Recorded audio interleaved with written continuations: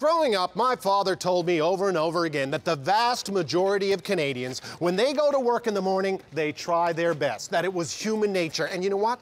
I believed him. Well, with all due respect, I can't help but think that when my father came to that conclusion, it was before there were cameras in the House of Commons, because we have gotten to the point now where if you ask this government any question on any issue, domestic or international, they will tell you, we stand with Israel. You ask a cabinet minister directions to the closest washroom, they will tell you, we stand with Israel, which personally, I believe does a disservice to Israel.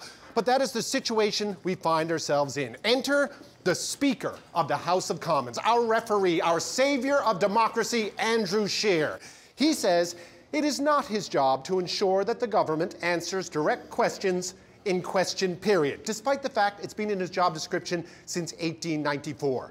Well, that's not the way Scheer sees it. No, in a passionate ruling, he revealed to the country that his only role is to ensure decorum in the House of Commons. Show me one person who believes he's done a good job on the decorum front. 308 meth addicts on the dance floor have better manners.